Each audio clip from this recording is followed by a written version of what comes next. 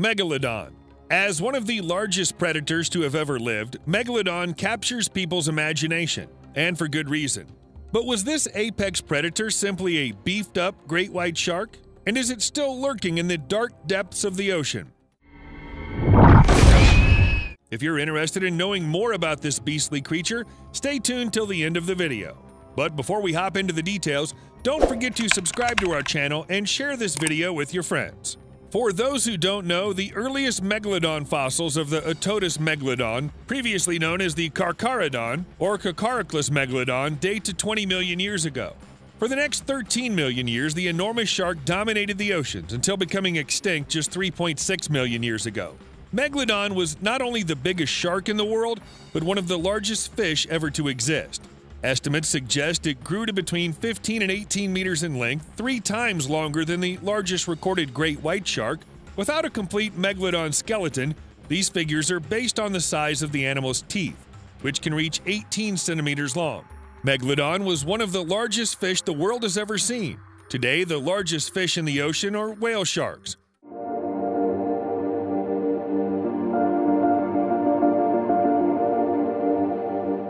These channel feeders are normally somewhere in the range of 18 to 32 feet. For a little added contrast, the greatest length of your normal school transport quantifies roughly 45 feet. That's right, this is an exceptionally large shark.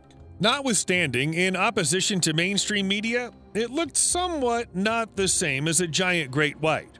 Most current portrayals paint Megalodon as looking similar to the supersized incredible great white shark, and a lot of that is because of the way that researchers thought for a long while that the great white and Megalodon shared a typical progenitor.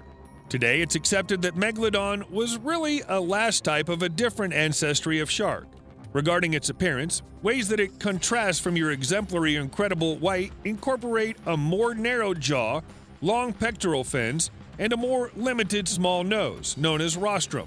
The word Megalodon actually means large tooth. The large part is a big deal either.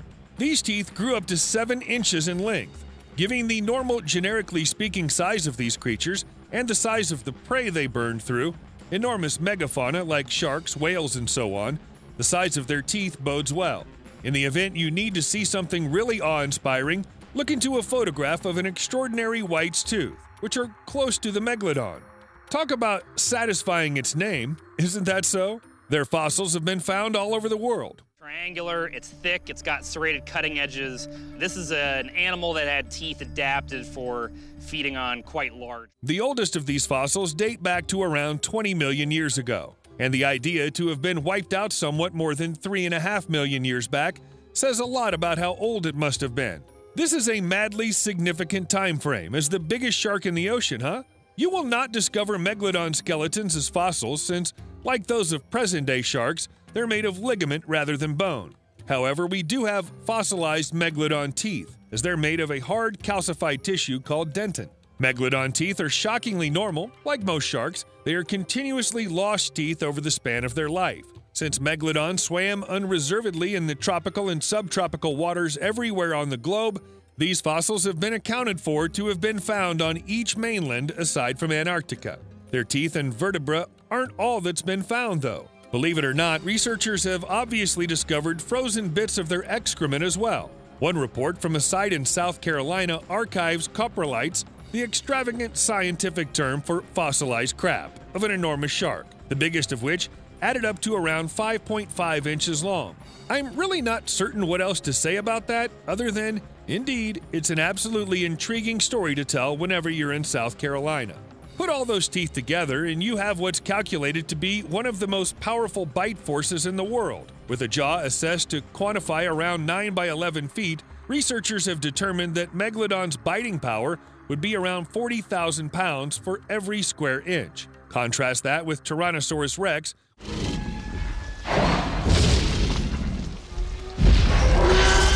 which had a chomp power of 12,000 pounds for every square inch, and it's unmistakable you have a strong nibble on your hands. Still not persuaded? Our bite force as humans is just slightly more than 160 pounds for every square inch. As indicated by specialists, that 40,000-pound bite force is the most impressive of any animal that has at any point existed. Though pop culture has certainly sparked rumors over the years, most of the experts don't think Megalodon is still alive today. In case if you have at any point seen the film The Meg, you understand what I'm alluding to.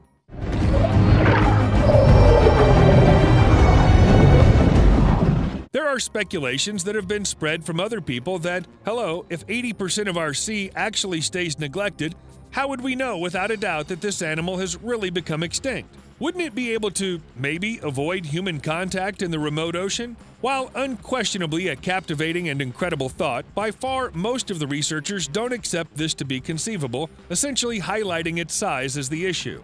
The vast majority of the megalodon's potential prey live in shallower sea zones where there's loads of food to eat as opposed to the remote ocean. On the off chance that these creatures were, truth be told, alive, researchers say it's highly unlikely we wouldn't have probably some thought of it. So how did the creature become an extinct species? Researchers feel that up to 33% of all big-sized marine creatures, including 43% of turtles and 35% of ocean fowls, got extinct as temperatures cooled and the quantity of organic entities at the base of the evolved way of life plunged, bringing about a thump-on impact to the hunters at the top. The cooling of the planet may have added to the annihilation of the megalodon in various manners, as the grown-up sharks were reliant on tropical waters. The drop in sea temperatures probably brought about a critical loss of territory. It might likewise have brought about the megalodon's prey either going terminated or adjusting to the cooler waters and moving to where the sharks couldn't follow. Megalodon is additionally thought to have been brought forth its young offspring near the shore. These shallow beachfront waters would have given a nursery to the pups, shielding them from hunters that were sneaking in the untamed water, similar to the bigger-toothed whales. As ice framed at the shafts and the ocean level dropped, these pupping grounds would have been obliterated.